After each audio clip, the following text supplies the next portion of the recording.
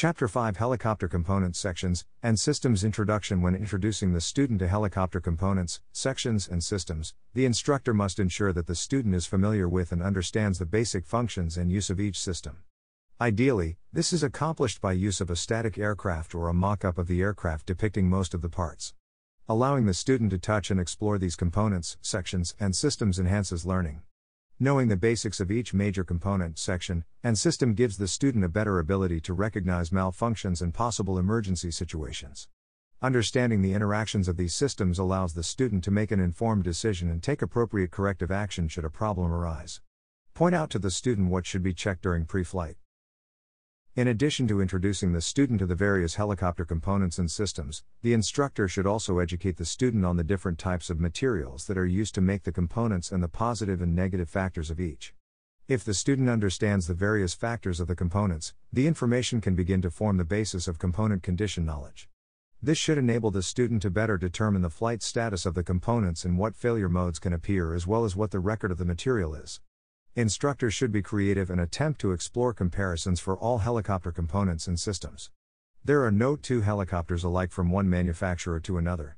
Flying a helicopter new to the pilot should always include some ground school instruction on the systems and a flight checkout on the specific characteristics of that helicopter. Students should never assume that knowledge of one helicopter's system should transfer to another. Airframe design. Airframe design is a field of engineering that combines aerodynamics, materials technology, and manufacturing methods to achieve balances of performance, reliability, and cost, which can affect both maintenance and flight.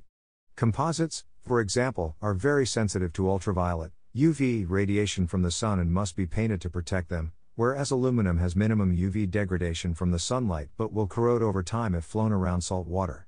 Aluminum is light and reasonably easy to fabricate into parts, but composites can be much stronger, although more difficult to manufacture. In addition, composite materials seem to suffer from bonding failures. In some structures, this appears as a thickening or expansion, sometimes forming a bubble in an area. Rotor blade design. Wooden rotor blades have an infinite fatigue life provided that moisture is kept out of them. The metal attachment fittings on the wooden blade do have a fatigue life, therefore, a life limit is placed on the blade. Although wooden blades are used, they do not perform as well as modern metal or composite blades. Another comparison is composite rotor blades versus metal rotor blades. Composite rotor blades are closer to an on-condition replacement status, potentially saving thousands of dollars for operations, but are softer and at least require the leading edge abrasion strip to be replaced. Metal blades are generally less expensive to manufacture. Composite blades may perform better and last longer with less maintenance, but at a higher initial cost. Power plant design. When discussing the power plant, comparisons of reciprocating and turbine engines can be explained.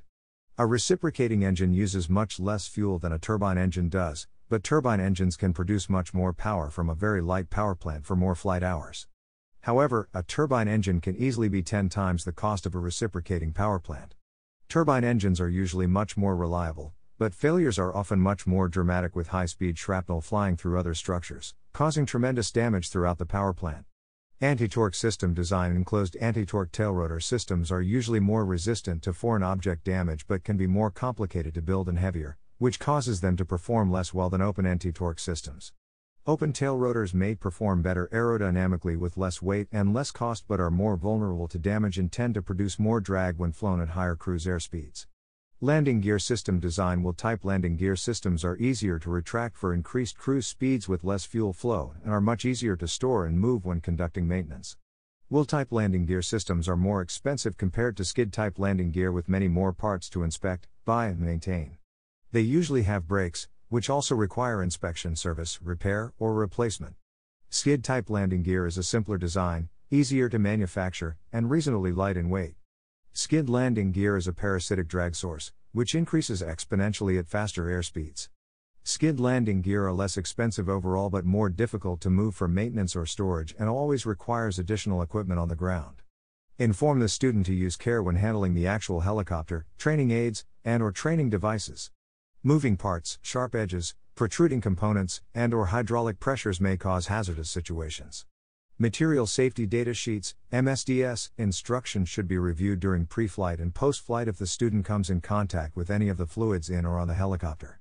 Airframe discussions should explain that the airframe, or structure, of a helicopter can be made of different types of material. Figure 5.1 is an example of the many different materials that are used in the construction of a helicopter. The importance of learning the structures and construction materials of the helicopter is to help the student to determine the airworthiness of the helicopter and potential failures and hazards to be found on pre- and post-flight inspections. The goal is not to make the pilot into a helicopter aeronautical engineer but rather a safe pilot who can understand the full consequences of an unknown condition of a helicopter component. Helicopters can be made of metal, wood, or composite materials, or a combination of the two. A sample piece of the airframe from the manufacturer is a good prop for introducing the student to the different types of materials used. Point out some of the areas that may be made of a variety of materials. One such area is near the exhaust or other areas that must withstand extreme heat, for which most manufacturers use titanium. The following is a list of advantages and disadvantages of aluminum and composites that help the student learn about each. Aluminum advantages: predictable strength, which is certified by the manufacturer of the metal and which is recorded with each batch. The metal conductivity enables a single-wire electrical system to be used, which saves weight and complexity. The metal conductivity maximizes antenna reception and transmission. Recognize lightning strike properties and protection. Minimal UV degradation from sunlight. Controllable moisture problems, such as corrosion. Will transmit loads and can bend without failure. Good bonding techniques can eliminate P-static for better radio reception.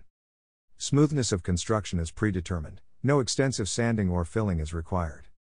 Paint chips do not materially affect the integrity of the underlying aluminum.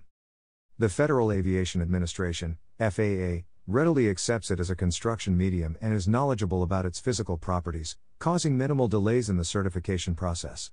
Disadvantages: form blocks must be built to hydroform the metal in a soft state, which then has to be heat treated to regain its strength. Due to the setup of the hydroform process, there is a high per unit part cost unless large batches are produced at one time, in which case inventory carrying costs increase. Thin aluminum, as used in general aviation aircraft, cannot be compound curved and still carry structural loads, thereby increasing drag in some areas if improperly engineered. Antennas need to be exposed for proper operation, necessitating the use of very expensive, low-drag antennas for high speed. It is almost impossible to build laminar flow wings with the skin thickness used in general aviation aircraft. Any flexing of the structure promotes metal fatigue and can suffer from structural failure. Operation under certain conditions: ocean salty air, corrosive chemicals found in agricultural operations, can lead to corrosion-caused structural failures. Composite construction advantages: ease of construction in small lots. These planes are typically assembled by individuals in their garages. Low cost for one-off projects as minimal tooling is required. Can be compound curved for maximum drag reduction and still carry structural loads. Electronic transparency means antennas can be hidden inside for streamlining without loss of reception. Easier to get smooth surfaces for laminar flow designs, which contributes to some additional speed. Cracks do not usually propagate in composite structures. Structures can be stronger for lightweight components. Disadvantages: strength varies from batch to batch. Difficult to detect voids. Since there is no metal frame, there is no common ground, a two-wire electrical system is required. Without any electrical conductivity, there is very poor lightning strike protection. Ultraviolet light degradation due to sunlight. Delamination problems due to moisture. Composites tend to break without warning at failure loads, unlike aluminum, which can bend and still survive, and usually provide some warning prior to failure. Poor electrical bonding causes static interference with radios. Requires expensive paint maintained in perfect condition, without chips or scratches, to keep sunlight and moisture out, otherwise, composites degrade like an old fiberglass boat. Poor acceptance by the FAA due to unknown physical properties, such as aging and delamination. Very labor-intensive to construct repeatable components. Composites do not afford any fire or heat protection and can be the source of deadly fumes in the case of an accident or fire. Composites require new tools and machines to repair. Fuselage: perhaps one of the best teaching devices for the fuselage discussion is an actual helicopter. Better yet is a helicopter with all or most outside panels removed or undergoing major maintenance or inspection. This open view provides an opportunity for the instructor to point out, literally, to the student engine housing, transmission, avionics, flight controls, and the power plant. Also, the student can view the seating arrangement for your particular helicopter as you identify where the pilot, crew, passengers, and cargo are seated or placed. Figure 5.2, main rotor system. Rotor blade design in theory can be very complex to a new student. Discussion should begin with simpler designs and then move towards the more complex as the student's understanding progresses. A cutaway of the main rotor assembly is a useful tool for instructors in a classroom environment. This allows students to see how each input from the cyclic and the collective affects the hub assembly. A static helicopter is also very helpful in demonstrating the moving parts of the hub assembly. Explain to the student that the purpose of the main rotor is to produce lift. Show the student the main parts of the mast, hub, and rotor blades. The three basic classifications of main rotor system are rigid, semi-rigid, and fully articulated. Main rotor systems are classified according to how the main rotor blades are attached and their movement relative to the main rotor hub. Show which rotor system is installed on the student's particular helicopter and how it is identified. Discussions with the student regarding the different types of main rotor systems can be accomplished with additional manufacturer drawings. Pay particular attention to the type of main rotor system that the student will be flying. By now, the student probably has read about the different types of rotor systems but may not fully understand the differences. Explain to the student identifiable characteristics of each rotor system that make it different from the other system types. Also, be ready to answer the student's questions about the advantages and disadvantages of each type of system, cost, and maintenance requirements versus ride quality, performance, reliability, and durability. Rigid rotor system. When introducing the rigid rotor system, instructors should explain that the system is mechanically simple, but structurally complex because operating loads must be absorbed in bending rather than through hinges. Figures 5-3 and 5-4, the rigid rotor was developed by Irvin Culver, 1911 to 1999, of Lockheed Aircraft Corporation to bring the simplicity of fixed-wing flight to helicopters. In a rigid rotor system, the blades, hub, and mast are rigid with respect to each other. The rigid rotor system is mechanically simpler than the fully articulated rotor system. There are no vertical or horizontal hinges so the blades cannot flap or drag, but they can be feathered. Operating loads from flapping and lead/lag forces must be absorbed by bending rather than through hinges. By flexing, the blades themselves compensate for the forces that previously required rugged hinges. The result is a rotor system that has less lag in the control response because the rotor has much less oscillation. The rigid rotor system also negates the danger of mast bumping inherent in semi-rigid rotors. The rigid rotor can also be called a hingeless rotor. Explain the other advantages of the rigid rotor system to the student, for example, a reduction in the weight and drag of the rotor hub, higher control loads. Without the complex hinges, this rotor system is much more reliable and easier to maintain than the other rotor configurations. Rigid rotor systems require flexible rotor blades to produce a tolerable ride quality, but allow better maneuverability. Semi-rigid rotor system. Discuss with the student the main parts of the semi-rigid rotor system. Explain that it was named for its lack of the lead-lag hinge that a fully articulated rotor system has. The rotor system can be said to be rigid in plane because the blades are not free to lead and lag, however, they are not rigid in the flapping plane through the use of a teeter hinge. Therefore, the rotor is not rigid, but not fully articulated either, it is semi-rigid. The parts of the semi-rigid rotor system that should be identified are teeter hinge, blade grip, blade pitch change horn, and pitch link. Note, the swashblade assembly is described on page 512. Also, discuss the difference between teetering, flapping, versus feathering. On any rotor system, flapping occurs when the blade moves up and down. On a rigid rotor system, this occurs when the blade bends. On an articulated system, the blade flaps up and down around a teetering hinge. On a two-bladed, semi-rigid teetering system, the blades flap in unison around the flapping hinge, such as in a Bell 206. The semi-rigid main rotor system is designed such that as the blades cone and flap for different airspeeds, the rotor blade center of gravity centers around the teetering hinge such that the flap down is mostly cancelled out by flap of the other side. Examples of the semi-rigid rotor system are found on the Bell 230, the Bell 222, figures 5-5, 5-6, and 5-7, and the Bell 206. Figure 5-8, point out to the student that the Bell 206 head does not include coning hinges. Instead, the rotor head is designed with a pre-cone angle to the blade retention system, and other coning forces are simply dealt with by bending of the blades.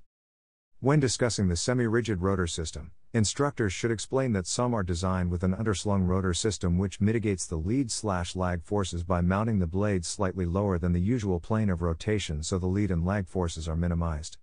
As the blades cone upward, the center of pressure of the blades are almost in the same plane as the hub. Further explain that if the semi-rigid rotor system is an underslung rotor, the center of gravity (CG) is below the mast attachment point. This underslung mounting is designed to align the blade's center of mass with a common flapping hinge so that both blades' centers of mass vary equally in distance from the center of rotation during flapping. The rotational speed of the system tends to change, but this is restrained by the inertia of the engine and flexibility of the drive system. Only a moderate amount of stiffening at the blade root is necessary to handle this restriction. Simply put, underslinging effectively eliminates geometric imbalance. Fully articulated rotor system. Fully articulated rotor systems can accommodate larger loads and faster airspeeds with good ride quality. Because there are more blades, the load can be spread among them, resulting in lower initial angle of attacks, which allows the retreating blade more margin above stall, which allows increased forward airspeed before VNE. They have increased expenses due to the many parts that make up the rotor system, which also make pre-flight more complicated. The fully articulated rotor system is also susceptible of ground resonance if certain factors coincide. As with the other types of rotor systems, the student should have read about the fully articulated rotor system. Figure 5.9, the student should be able to use the solidity ratio to explain how each blade carries only a portion of the total load. It is about the wing loading, in pounds, to the total area of the wing, in square feet. The instructor may need to review with the student basic aerodynamics of airfoils and airflows necessary to develop lift. Full articulation is also found on rotor systems with more than 2 blades. Using the rotor, show the student how the fully articulated system allows each blade to lead and lag, flap up and down, and feather.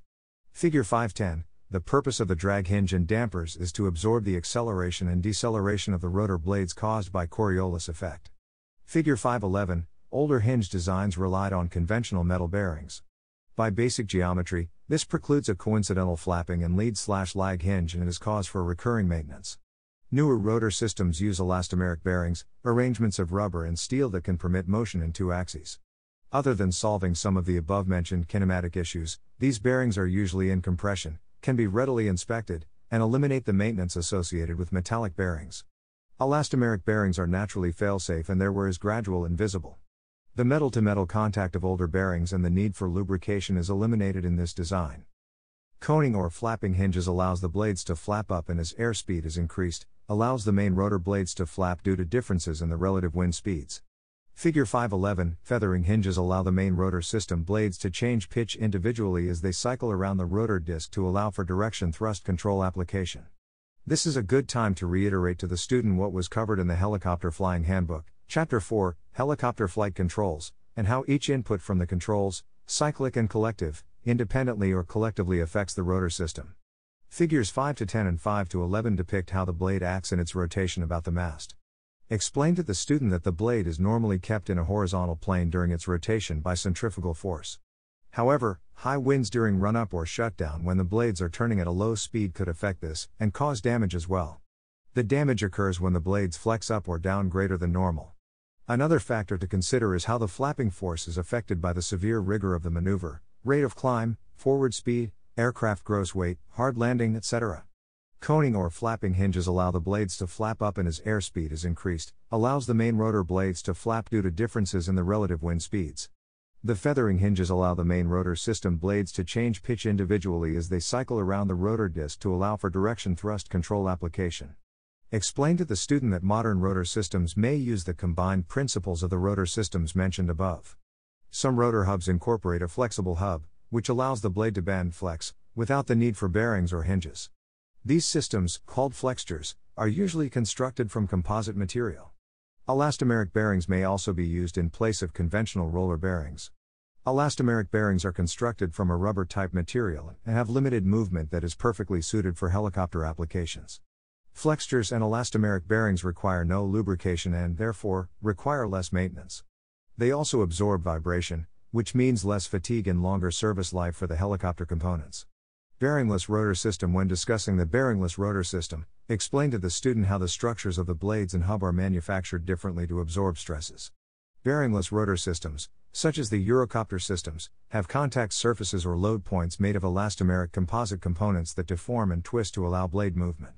Most of these components are on condition life items versus metal components, which must be changed at certain times due to metal fatigue. The composite components are designed so that even if a portion fails, the aircraft can make a safe landing. Figure 5.12, the hingeless, bearingless, rotor system functions much as the articulated system does, but but uses elastomeric bearings and composite flexures to allow flapping and lead lag movements of the blades in place of conventional hinges. Its advantages are improved control response with less lag and substantial improvements in vibration control. It does not have the risk of ground resonance associated with the articulated type unless the landing gear system needs servicing. The hingeless rotor system is also considerably a more expensive system. Tandem rotor. On a tandem rotor helicopter, two rotors turn in opposite directions at opposite ends of a long hull. The rotors are usually synchronized through a transmission system so that the main rotor shafts can be little more than a blade length apart. Tandem rotor helicopters operate a little differently from the single rotor variety. Tandem rotor helicopters have no tail rotor, so there is no translating tendency to combat, but there are pedals for directional control at a hover. The cyclic control, which is used as it always has been in single rotor helicopters, has not changed either. Figure 5.13, one deviation to the tandem rotor system is the side-by-side twin rotor system. Figure 5.14 shows an example of the Cayman K-Max intermeshing, side-by-side, rotor system, which dates back to the old H-4 Husky, and is a modified tandem rotor system. It is optimized for external load operations, and is able to lift a payload of over 6,000 pounds, which is more than the helicopter's empty weight. The K-Max relies on the two primary advantages of Syncropter over conventional helicopters. 1. It is the most efficient of any rotor lift technology, and 2. It has a natural tendency to hover. This increases stability, especially for precision work in placing suspended loads. At the same time, the Syncropter is more responsive to pilot control inputs, making it easily possible to sling a load, thus to scatter seed, chemicals, or water over a larger area. Coaxial rotor system. Students should be shown the coaxial rotor system, which consists of a pair of helicopter rotors mounted one above the other on concentric shafts, that is, one shaft inside another with the same axis of rotation, but that turn in opposite directions. Figure 5.15, explain that this configuration is a feature of helicopters produced by the Russian Komov Helicopter Design Bureau. Coaxial rotors solve the problem of angular momentum by turning each set of rotors in opposite directions. The equal and opposite torques from the rotors upon the body cancel out. Rotational maneuvering, yaw control, is accomplished by increasing the collective pitch of one rotor and decreasing the collective pitch on the other. This causes a controlled differential of torque. Coaxial rotors reduce the effects of dissymmetry of lift through the use of two rotors turning in opposite directions, causing blades to advance on either side at the same time. One other benefit arising from a coaxial design include increased payload for the same engine power. A tail rotor typically wastes some of the power that would otherwise be devoted to lift and thrust. All of the available engine power in a coaxial rotor design is devoted to lift and thrust. Reduced noise is a second advantage of the configuration. Part of the loud slapping noise associated with conventional helicopters arises from interaction between the airflows from the main and tail rotors, which in the case of some designs can be severe. Also, helicopters using coaxial rotors tend to be more compact, occupying a smaller footprint on the ground, and consequently have uses in areas where space is at a premium. Another benefit is increased safety on the ground. By eliminating the tail rotor, the major source of injuries and fatalities to ground crews and bystanders is eliminated. The coaxial rotor system has the following disadvantages: 1. Mechanical complexity. 2. Poor hover performance characteristics of the smaller rotor disc in higher altitudes and warmer climates. 3. Heavier, stiffer blades required to prevent the blades from flexing into the other rotor rotating in the opposite direction. 4. Heavier rotor head and hub components to control and retain the heavier blades. Swashblade assembly. Explain to the student that the rotating swashblade couples stationary cyclic motion with rotating cyclic control movements. The drive link ensures that the rotating swashblade stays synchronized with the main rotor as it turns. The anti-drive link and lever are attached to the aft side of the inner ring and swashblade support, preventing rotation of the inner ring. Point out to the student where these controls are connected. Also, point out, if installed, the stationary swashblade, rotating swashplate, pushrods, anti-drive link, uniball, and pitch horns. Figure 5.16, during pre-flight inspect for obvious damage, condition, and security of all components. Explain to the student that there are several different mechanisms for transmitting cyclic and collective inputs to the main rotor system. The Robinson R22 and R44 have the swashplate mounted on a monoball. This allows the entire swashplate to slide up and down on the rotor mast, for collective inputs, and tilt for cyclic inputs.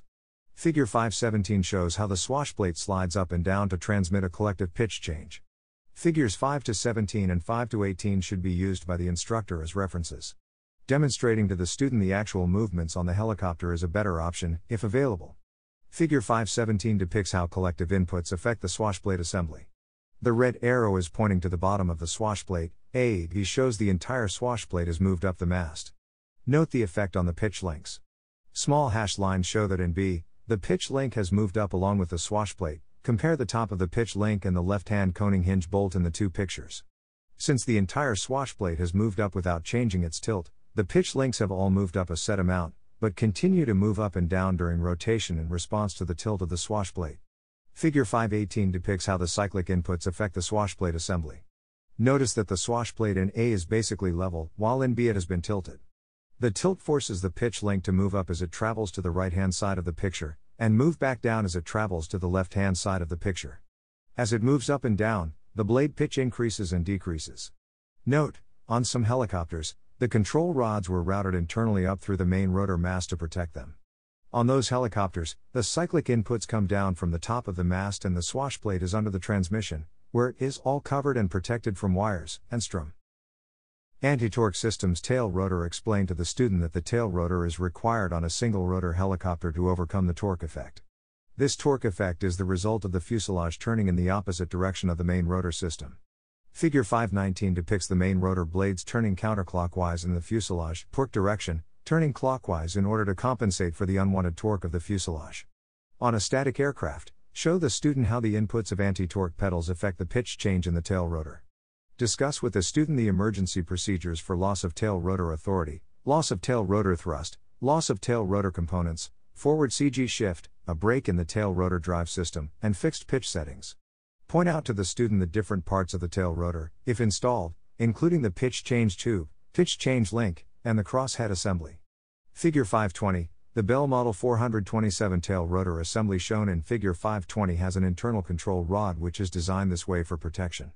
Demonstrate that as the crosshead assembly moves in and out, it will change the pitch angle of the tail rotor blades via the pitch change link and pitch horns. When left pedal is applied, control tubes are moved and the lever assembly retracts the control tube. As the control tube retracts, the crosshead moves closer to the yoke assembly, tail rotor blade pitch is increased. Show how the tail rotor is much like the main rotor, except it is turned on its side and provides thrust instead of lift.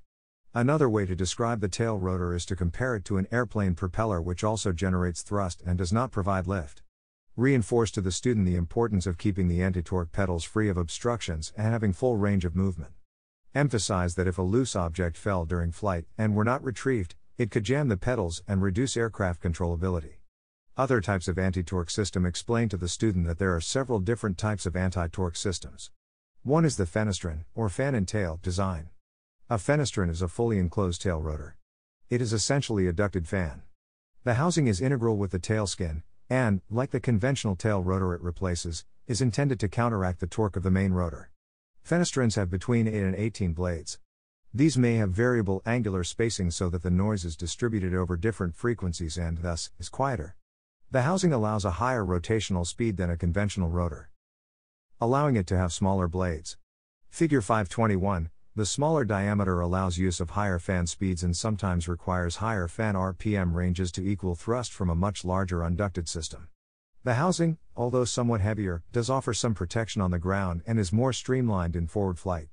Discuss with the student that propellers and rotors alike are designed to be less than transonic at the tips. The other type of tail rotor is the Natar system, no tail rotor. The Natar system represents the first significant configuration change to conventional helicopters since 1939 when Igor Sikorsky flew the first conventional rotorcraft. The new system uses the Coanda effect of air flowing over or around the surface of the tail boom to create lateral lift. This counteracts the torque of the main rotor. The Natar system shortens drive shafts, gearboxes, and the rotor unit itself. This reduction in the parts count is a distinct advantage over conventional tail rotor craft. Figure 522 in operation, the Natar system draws low-pressure air in through an air intake located at the top of the airframe to the rear of the main rotor shaft. A variable pitch fan pressurized the tail boom to a relatively constant 0.5 pounds per square inch. The air is fed to two starboard side slots and a direct jet thruster. The slots provide the necessary anti-torque force. The rotating jet thruster provides direction control. The two slots are located at 70 and 140 degrees, and allow ejected air to mix with the main rotor downwash to establish the Coanda effect. The main rotor downwash is normally dissipated as essentially symmetric separation on both sides of the tail boom in a hover. The pressurized boom injects low-pressure air at 250 fps onto the coenda surface, outer surface of the tail boom, which results in the deflection and produces about 2/3 of the required anti-torque force. This force is predictable. It is controlled by the appropriate location of the slot and control of the air jet that exits from the slot. In other words, the tail boom reacts like an airplane wing, only sideways. The increased air speed over the starboard side of the tail boom causes lateral lift, pushing against the torque forces trying to spin the helicopter clockwise. This is the same result that a tail rotor achieves when it propels the tail in a counterclockwise motion. The main rotor downwash skews as velocity is increased, and the circulation control slot is uncovered, resulting in proportional loss of anti-torque force. The vertical tail surface provides the directional stability with forward speed. In sideward flight, the effective angle of attack is changed as a function of the main rotor thrust and sideward velocity and flow effects. When the downwash is altered by motion other than hovering, the system reduces the coenda effect, and the thruster picks up more of the load.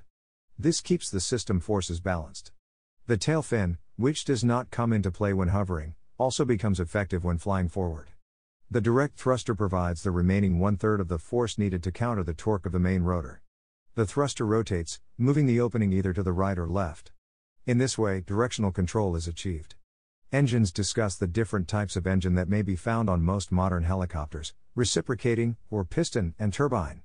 Discuss with the student the emergency procedures for engine-related problems, such as loss of power, underspeed, or rapid increase in power, overspeed, while in flight. Authorized fuel types for a specific engine should also be topics of discussion at this time. Reciprocating engine, piston. Explain that the reciprocating engine is the most widely used power plant in light helicopters and is designed to specific standards of reliability. It must be capable of sustained high power output for long periods. Explain to the student the cycle of the reciprocating engine, as depicted in Figure 523. Discuss the intake cycle, induction stroke, fuel/air mixture, compression cycle, fuel/air mixture ignited by spark plug, power cycle, burning mixture expands, and the exhaust cycle, burned gases escape. The manufacturer may be able to provide a diagram of the internal components of the reciprocating engine. This allows further discussion with the student of the internal workings of the engine. It is very important for instructors to teach the student to understand what the engine is supposed to do, how it works while flying, and what happens when something breaks and how the pilot should react. The instructor should be able to discuss the octane requirements of a gasoline engine or jet fuel classifications if teaching in a turbine engine powered machine. Some engines require the settings to be changed for different fuels. The instructor must ensure the student can determine the difference between jet fuel and avgas when sumping the tanks. Explain that besides smell and the oiliness tests, there is the white paper test, where a drop is placed on a piece of white paper or paper towel. Avgas will leave a distinctive ring from the dye in the fuel, whereas jet fuel tends to leave an oily yellow ring. Turbine engine. Explain to the student that the turbine engine is also widely used today on larger and most all of the military helicopters. Because turbine engines have a continuous combustion process which allows more horsepower to be developed form a smaller unit. Since the power is developed from circular rotation instead of reciprocating motion, power is smoother and engine stresses are reduced, which contributes to reliability. The expense comes from the high temperature tolerant materials and close tolerance manufacturing processes needed to produce the turbine engine. A turbine engine provides a high power to weight ratio, which a reciprocating engine cannot provide. Some have a power-to-weight ratio 3 times that of the piston engine. Turbocharged or supercharged piston engines can operate well at high altitudes. Weight per horsepower and reliability are the main factors favoring the turbine engine. Explain that the working cycle of the turbine engine is similar to that of the piston engine, i.e., induction, compression, combustion, and exhaust. One other difference is the fact that the piston engine combustion power is intermittent. In the turbine engine, each process cycle is continuous. The manufacturer may be able to provide a diagram of the internal components of the turbine engine. This will allow further discussions with the student regarding the internal workings of the engine. Figure 524 is an example of a turbine engine. The instructor should also explain the increased fuel usage in a turbine engine is due to the continuous combustion process, and the fact that approximately the first 50 to 60% of the engine's power is required to sustain the engine's induction and systems such as the oil system and electrical generator. This accounts for a turbine engine's high idle speed. A turbine engine may idle at 16,000 revolutions per minute and generate maximum power at 38,000 revolutions per minute. Turbine engine power curves are very steep and it may need 6 to 10 seconds or longer to begin generating large increased power demands. There is very little extra power available at close to idle settings from turbines. Usually, turbine engines must be above 80 to 90% RPM to develop moderate power output. This is the reason to keep turbine engines under power loads to have the power available if needed. Show the student the main parts of the turbine engine, compressor, combustion chamber, turbine, and accessory gearbox assembly. Then, discuss what each section is doing during flight or 100% power, as depicted in Figure 524. Many helicopters use a turboshaft engine to drive the main transmission and rotor systems. The main difference between a turboshaft and a turbojet engine is that most of the energy produced by the expanding gases is used to drive a turboshaft engine, rather than producing thrust through the expulsion of exhaust gases, turbojet engine. The instructor should fully understand and be able to explain that the turbine and four-stroke helicopter engines both have 4 cycles: intake, compression, power, and exhaust. This continuous combustion process is the main limitation due to material limitations. The extreme heat and centrifugal forces place tremendous stress on the rotating parts of the combustion section.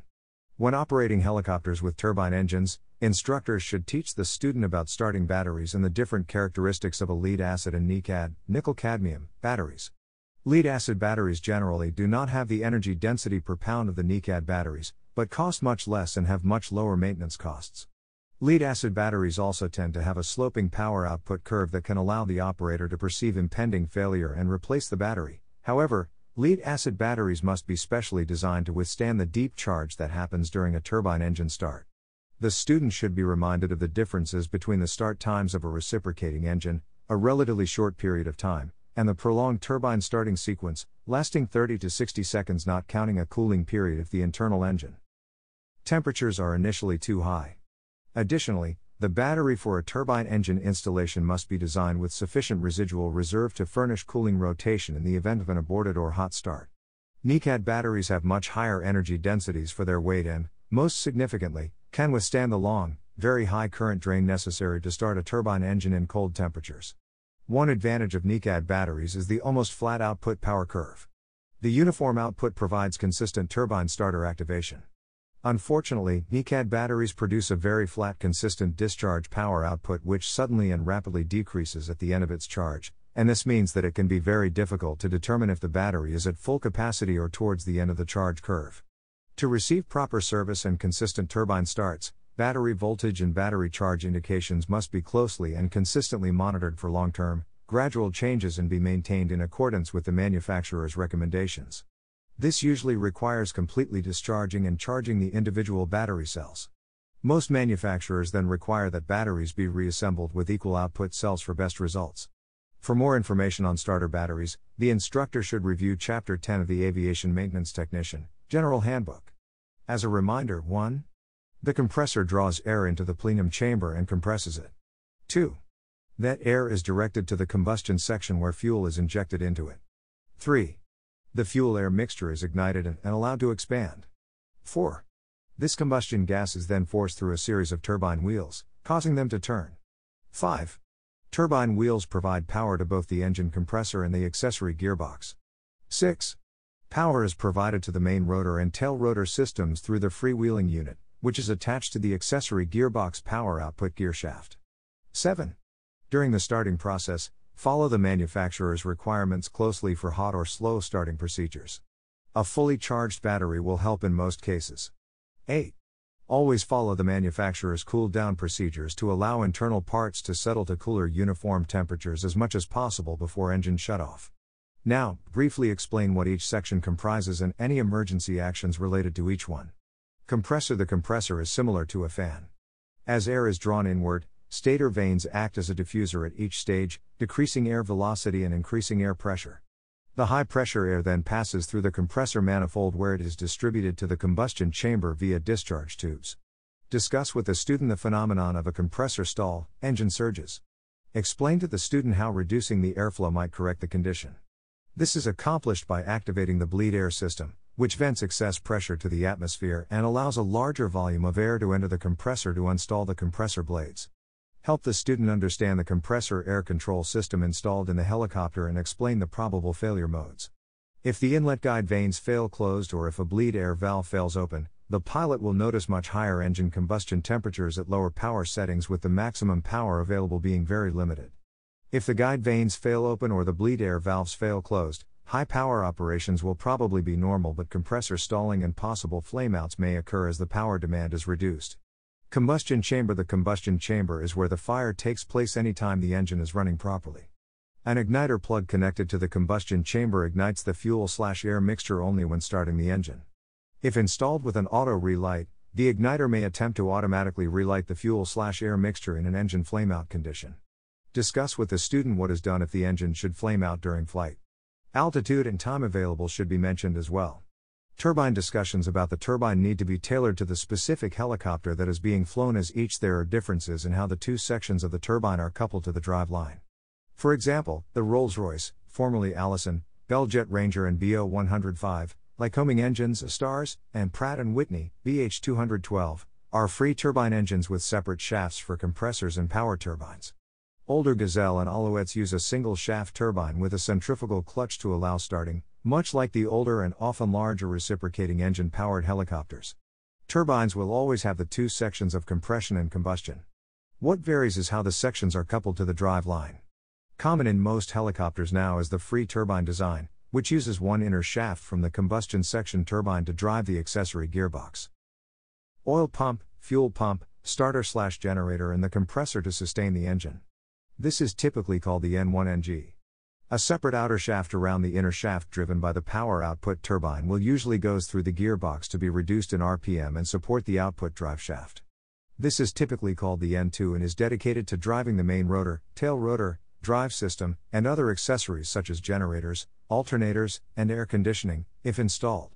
Help the student correlate possible emergencies, such as NR/NG overspeeds, to what is happening in the turbine, and ensure that the student understand why the steps being taken for the emergency procedures help alleviate or control the problem so that they can safely land the helicopter.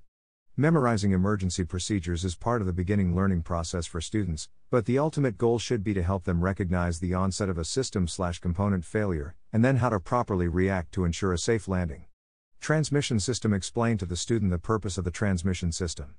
It transfers the work done by the engine to the main rotor, tail rotor, and other components of the helicopter that rely on engine propulsion. Discuss the main components of the transmission and where they are located on the helicopter. 1. Main rotor transmission. 2. Anti-torque drive system. 3. Clutch. 4. Freewheeling unit. 5. Rotor brake. If installed, point out the location of the oil level sight gauge. Also, point out the location of chip detectors that are associated with the transmission and engine, if detectors are installed. Identify the location of the warning lights on the pilot's instrument panel. Chip detectors give advance warning of possible excessive engine or transmission wear, which could prevent an impending failure. This early warning can also greatly reduce the cost of engine and transmission overhaul. The chip detectors illuminate warning lights when metal chips bridge the gap in the magnetic probe of the chip detector. Note, some helicopters use chip detectors that have burn-off capability, fuzz burners. When a metal chips bridge the gap in the magnetic probe, a warning light is illuminated on the instrument panel. The chips are automatically charged with an electrical current with the ability to eliminate most small particles. Main rotor transmission. Explain to the student that the main rotor transmission is designed as a gear reduction, reducing engine power to rotor revolutions per minute, RPM. With a horizontally mounted engine, the transmission changes the axis of rotation from the horizontally mounted engine to the vertical axis of the rotor shaft. In many helicopters, the transmission also supports or carries the entire weight of the helicopter. Because of this, the transmission brackets should be checked on pre-flight for stability and condition. Explain to the student that the rotor RPM is kept at a predetermined setting during normal flight. During autorotation, the rotor RPM must be maintained by the pilot to continue a normal rate of descent.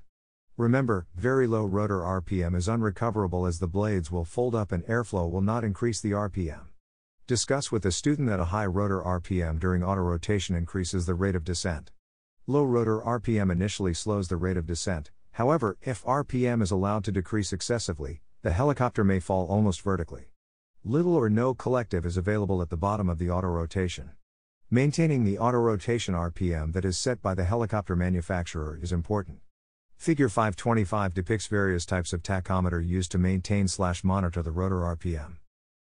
Anti-torque drive system. Explain to the student that the drive system may be exposed or placed inside of a covered tail boom depending on the type of helicopter. Point out to the student the different parts of the tail rotor drive system, if installed, such as the hanger bearings, flex couplings, input seal, and output seal. Also, point out what to look for during pre-flight: leaks, loose fittings, or obvious damage. The instructor should ensure the student understands the common failure modes and weak links. For example, the witness pins on the shafts at the couplings, coupling packs, slippage marks, and metal particles indicating a movement between the surfaces, or onto loose rivet. The tail rotor gear box should also be covered at this time. Fluid levels and attaching hardware are important pre-flight items to check.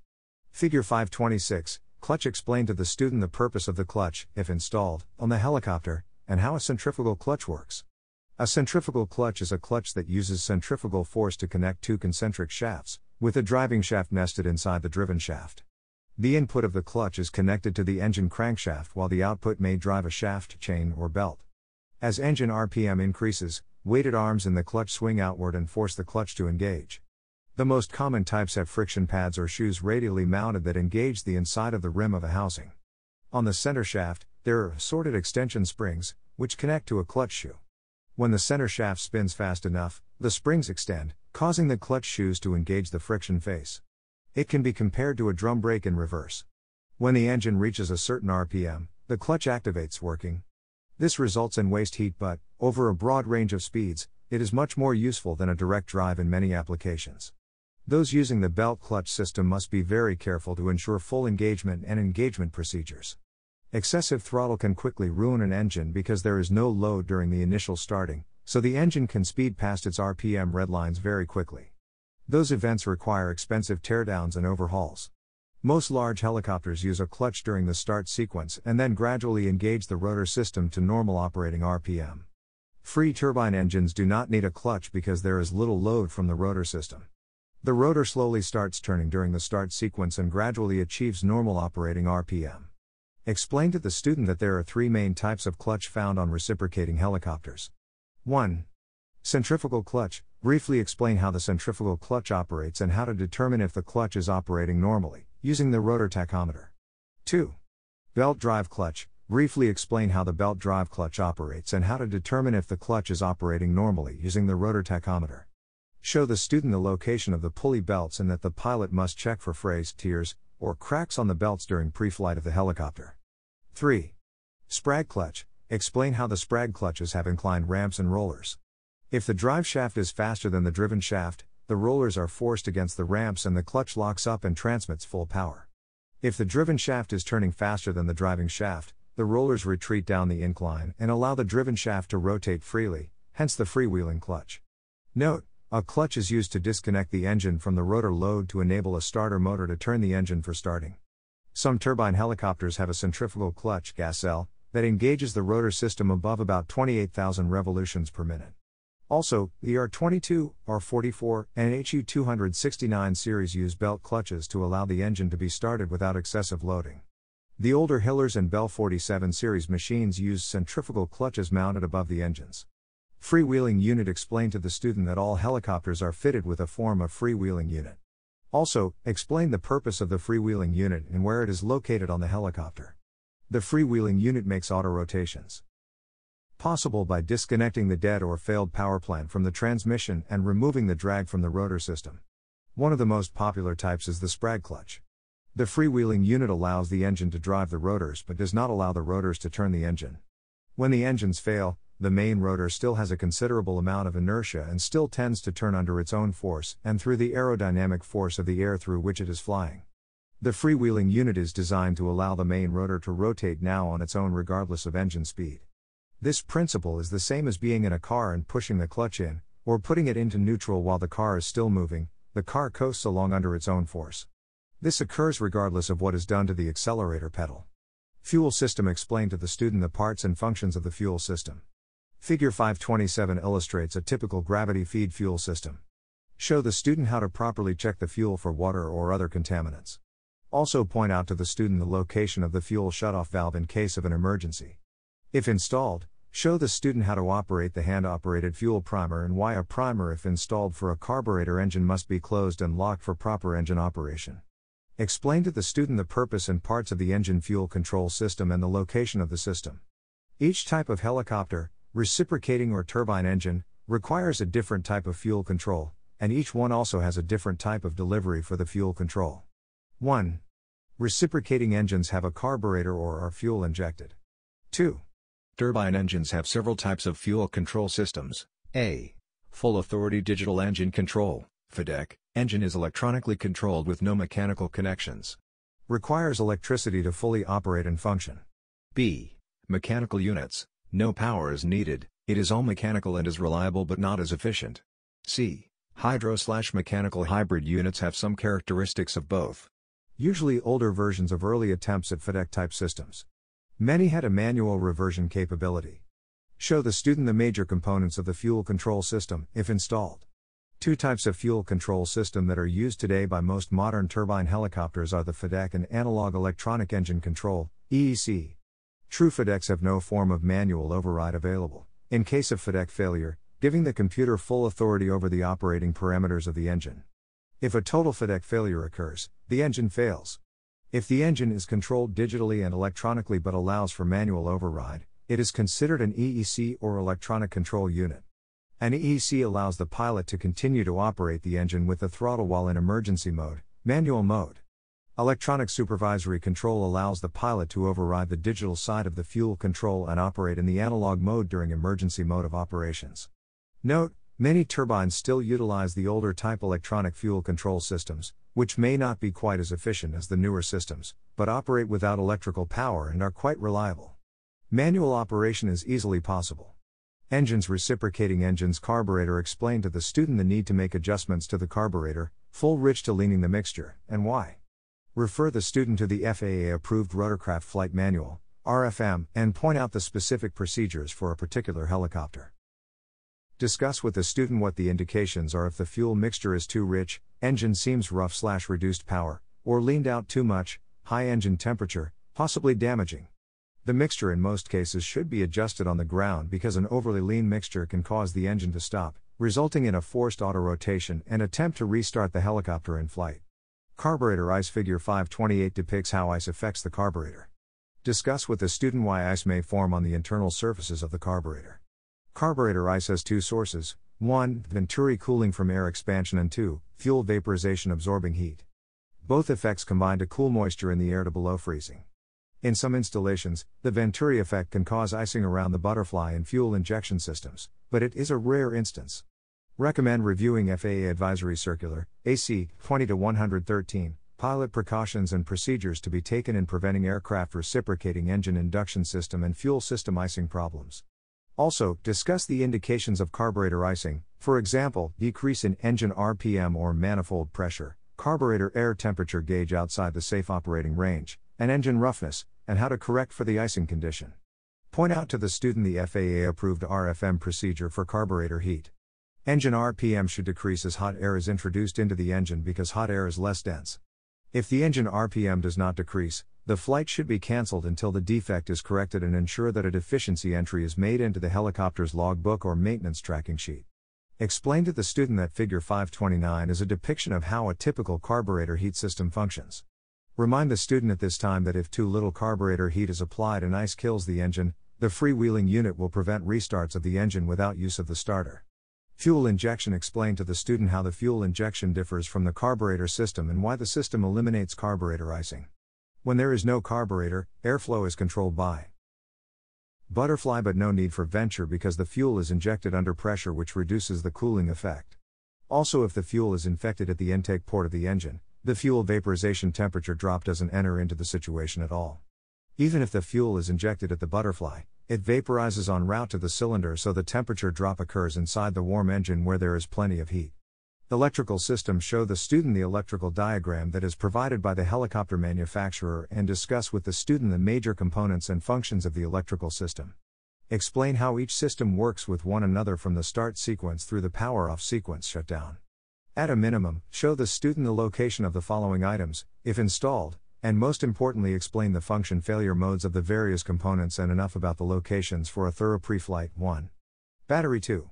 Battery switch 3. Starting vibrator 4. Ammeter, discuss how to read it and what the numbers indicate. 5. Starter switch 6. Starter 7. Alternator 8. Alternator switch 9. All circuit breakers and switches. Note, FAA policy states that if a non-essential circuit breaker pops up or opens, do not reset in flight. If it is an essential circuit breaker, allow one reset only. Resetting circuit breakers could result in an in-flight fire. For more information, refer to the Special Airworthiness Information Bulletin, CE 1011R1. For a student flying a turbine-powered helicopter, point out the starter/generator. A starter/generator load indicator is often located on the pilot's instrument panel to indicate the condition of the starter/generator system. A turbine helicopter pilot should fully understand the difference between a load meter and an ammeter and what the indications really mean in order to understand what the real failure is and the correct procedure to follow. Flight is still possible during a total loss of electrical power, and students should be taught to remain calm and safely land the helicopter. The engine continues to operate normally without electrical power. The battery, if fully charged, provides a limited time of power for items such as radios. Also, discuss the steps to take in the event of electrical circuit breakers tripping or fuses burning out. Electrical fire in flight should be covered as well. Hydraulic systems vary slightly with different helicopter designs. Pilots must understand the system on the specific helicopter that is being flown. Not all helicopters rely on hydraulic assist for the control inputs, and smaller helicopters usually do not use hydraulics in an effort to keep total weight of the airframe down. Larger helicopters, like to heavy, incorporate hydraulics to overcome high control forces. The discussion should begin with showing the student the manufacturer's hydraulic schematic and indicating where the pressure and return lines are located. Walk through the entire hydraulic system, showing the student the location of components and explain what the basic functions are of each component. Hydraulic system components always refer to the proper rotorcraft flight manual for the specific hydraulic system that the helicopter is equipped with. The following is a list of hydraulic system components and their functions with which the student should be familiar. Hydraulic reservoir. The reservoir has three lines: overboard scupper drain, systems return line, and the pump supply line. The pump supply line uses both gravity feed and pump suction to keep the hydraulic pump supplied with fluid. The reservoir may be pressurized to prevent cavitations for helicopters that are capable of higher altitudes and to ensure positive control pressure. The hydraulic reservoir is usually located higher than the hydraulic pump to ensure adequate fluid gravity flow to the pump and is mounted on a bracket, which is located near the transmission. A window is provided on the cowling for inspection of the sight glass. A sight glass is provided to determine when the reservoir needs servicing. Normal fluid level is indicated when hydraulic fluid completely fills sight glass, or on some helicopters, is filled to a set level on the sight glass. Hydraulic pump provides the pressure to operate the servos, and the entire system pressure is regulated by the pump via the pressure line. If the pump is driven off the transmission and it fails, there is usually a shear shaft which breaks to allow the transmission to keep rotating so that the helicopter can be landed safely. Other systems drive the pump from the engine. An engine failure will also include a hydraulic failure. The pilot must understand the system on the specific helicopter being flown. Quick disconnects, usually seen from the cabin roof and need to be checked for security. What is important is that the student understands how to ensure that the quick disconnect fittings are fully seated and locked together. The quick disconnects located on the pressure side are where fluid flows through from the hydraulic pump. On the return side, the quick disconnect is the last component through which the fluid flows before returning to the hydraulic reservoir. These components allow maintenance to isolate the hydraulic reservoir and pump from the hydraulic system. Filter bypass indicator. The pressure and return filters both have a pressure indicator that should be checked during pre-flight. When the indicator is in the reset position, it will be flush and not seen. An extended red indicator indicates an impending filter stoppage. The system is also affected by low temperature, pressure surges, and excessive vibration. The red indicator pops out when a set differential pressure across the filter is exceeded. The difference in pressure is not the same for all helicopters, therefore, instructors should teach students what the pressure differentials are for the helicopter being flown. Once the red indicator pops, it will remain extended until it is reset manually. Refer the student the proper rotorcraft flight manual for reset procedures. Bypass check valve. The helicopter is equipped with a bypass system and there is an obstruction in the filter causing a pressure differential. The differential point will be different for each hydraulic system. The bypass valve will open and allow unfiltered fluid to flow directly to the reservoir. This feature allows the pilot to safely land the helicopter with the hydraulic system still working. Relief valve, part of the hydraulic system, and located between the pressure and return portions of the hydraulic system. The unit protects the system from overpressurization in the event of a hydraulic pump malfunction. Solenoid valve, designed to provide pressure to the system when it is de-energized. The solenoid valve is de-energized when the hide-sys switch is in the hide-sys position or in the event of loss of electrical power to the valve.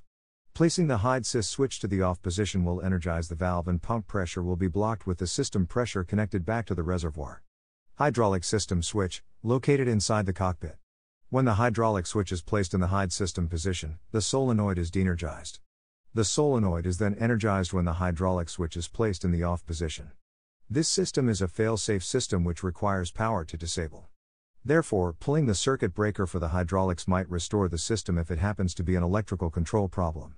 If the hydraulics have failed, it is most important for the hydraulics to be switched off to ensure the hydraulic system does not come back online when large control forces are being applied. A gross over-controlling situation could result which could lead to damaging the helicopter. Pressure manifold, a distribution point that permits hydraulic pressure to evenly flow to all actuators. Pressure switch, the switch opens if the hydraulic pressure ever becomes low. The pilot should see an indication in the cockpit that the hydraulic pressure is low. External check valves prevent reverse flow of the hydraulic fluid from the actuator when pressure is lost. The return line check valve permits the return fluid from the directional control actuator to flow out of the actuator, and then pack into the inlet port. When hydraulic pressure is lost, this type of design permits the directional control actuator to remain full of fluid and prevents feedback forces in the flight controls. Servo actuators varies with each helicopter design, but a common hydraulic system will have 4 servo actuators, 1 directional, 1 collective, and 2 cyclic. Return manifold, fluid leaves the actuators and travels through the return manifold and recycles through the return filter. The fluid then passes through the quick disconnect coupling to the hydraulic. Hydraulic system failure. Explain to the student what the procedures are if a hydraulic system failure occurs. Discuss with the student the difference in control after a hydraulic system failure while at a hover or in forward flight. Hover is difficult because of the tendency of over-controlling the helicopter and the stiffness of the controls. A run-on landing is a suitable option during a hydraulic system failure. Note, some hydraulic systems operate at pressures exceeding 1,000 pounds per inch 2, psi. Students should be cautioned about searching for hydraulic leaks while the system is still under pressure. The system accumulator can have high system pressure for long periods of time after shutdown, and if any part of the human body is exposed to such high pressure streams, those streams can act like a needle and puncture the skin, injecting the toxic fluid into the body. Stability Augmentation Systems, SAS. The Stability Augmentation System, SAS, was developed from an earlier method which prevented the cyclic from flopping around, force trim, which would hold the cyclic control only in the position at which it was released. Force trim was a passive system that simply held the cyclic in a position which gave a control force to transitioning airplane pilots who had become accustomed to such control forces. Students should learn that SAS is an active stabilization system that helps the helicopter track the position of the cyclic relative to the horizon. Some systems are designed to use as much as 10% of the total servo travel to control the helicopter. This is achieved automatically without inputs from the pilot. With this type of system installed, the pilot workload is reduced. The helicopter is a bit more stable with SAS installed, and it dampens unwanted helicopter movement during flight and at a hover. Instructors should show the student the SAS actuators, which are mounted on the hydraulic servos, and are fed information from gyros that sense the pitch, roll, and yaw axes of rotation. Important information to relay to the student is that the SAS requires power, both for the stabilization platform and for the actuators. Like any other helicopter system, they are subject to failure, and instructors need to discuss emergency actions that may be required if the system were to fail.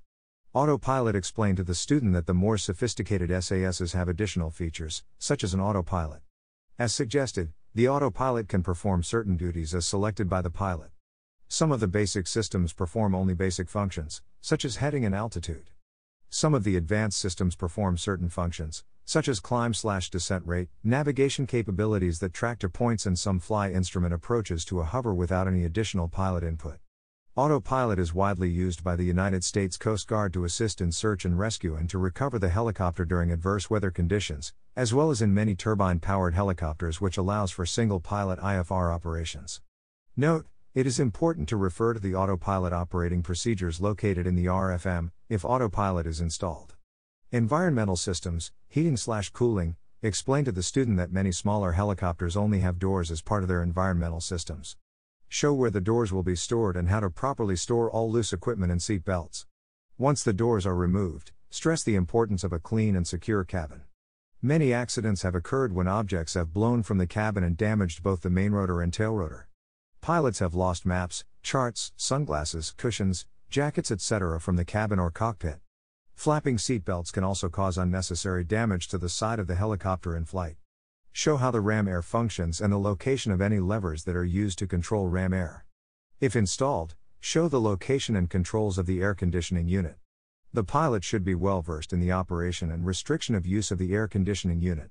Many units are restricted from use during takeoffs and landing due to power demands.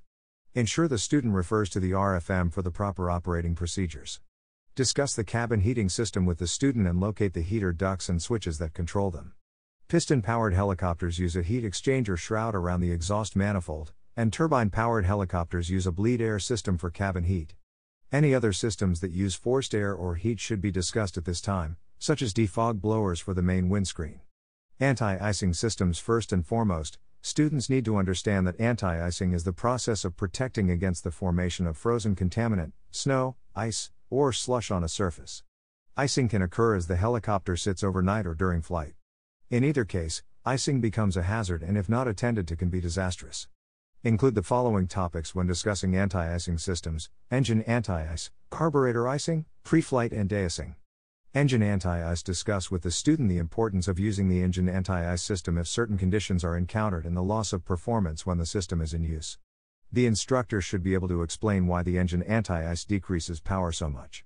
The following information should be explained to the student. 1. Engine anti-ice uses bleed air to heat inlet. 2. The bleed air exits the inlet area into the inflow, which decreases the air density due to the high temperature air. 3. Although the anti-ice may keep the engine operating, everything else is still subject to icing. Real icing conditions dictate an immediate exit from those conditions. 4.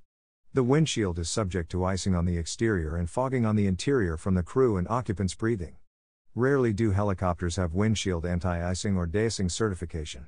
Carburetor icing. Carburetor icing can occur during any phase of flight, and it is particularly dangerous when you are using reduced power, such as during a descent. Explain that the pilot may not notice it during the descent until trying to add power. Teach the student about the possible indications of carburetor icing: decrease in engine RPM or manifold pressure, the carburetor air temperature gauge indicating a temperature outside the safe operating range, and engine roughness. Because changes in RPM or manifold pressure can occur for a number of reasons, closely check the carburetor air temperature gauge when in possible carburetor icing conditions. Show the student that the carburetor air temperature gauges are marked with either a yellow or green caution operating arc. Instructors should refer the student to the FAA-approved RFM for the specific procedure regarding when and how to apply carburetor heat. In most cases, you should keep the needle out of the yellow arc or in the green arc. This is accomplished by using a carburetor heat system, which eliminates the ice by routing air across a heat source, such as an exhaust manifold, before it enters the carburetor. Pre-flight and de-icing. Instructors should stress the importance of checking for fuselage and component icing when doing the pre-flight with the student. Rotor blades, pitot tubes, and engine parts are all susceptible to icing and should be checked thoroughly before starting the helicopter. Explain that de-icing is the process of removing frozen contaminant, snow, ice, slush, from a surface. De-icing of the helicopter fuselage and rotor blades is critical prior to starting. If possible, show the student a helicopter that has been sheltered from the elements and then compare it to one that has not. Helicopters that are unsheltered by hangars are subject to frost, snow, freezing drizzle, and freezing rain, all of which can cause icing of rotor blades and fuselages, rendering them unairworthy until cleaned. Asymmetrical shedding of ice from the blades can lead to component failure, and shedding ice can be dangerous because it could hit any structures or people that are around the helicopter. The tail rotor is vulnerable to shedding ice damage. Thorough pre-flight checks should be made before starting the rotor blades. If any ice was removed prior to starting, ensure that the flight controls move freely. While in-flight, de-icing systems, i.e., helicopters so equipped, should be activated immediately after entry into an icing condition. Instructor tips: always supervise the student when first introduced to the helicopter. Figure 531, point out to the student the danger areas and the sharp portions of the helicopter. Show the student the no-step areas, if present. Allow the student to touch each component of the helicopter as it introduced and say the name of the part. On the next pre-flight, the student should begin to describe the function of each part, and on every pre-flight after that, the student should be asked the next component or components in order of the checklist until the student has learned the functions of each component of that specific helicopter. If appropriate, tell the student well ahead of time what will be covered during the next lesson and what the student should study or reference. The student should always be briefed in a quiet area so there are no distractions that can take their attention away from the discussion. Chapter summary: the component sections and systems that were covered in this chapter were described so you as the instructor can convey this information to your student. This is your guide to further create a lesson plan and teach the student the whys of the helicopter components, sections, and systems. What was not covered in this chapter was the responsibility of the instructor to also introduce the student to the helicopter service reports, what they mean, and how to obtain them.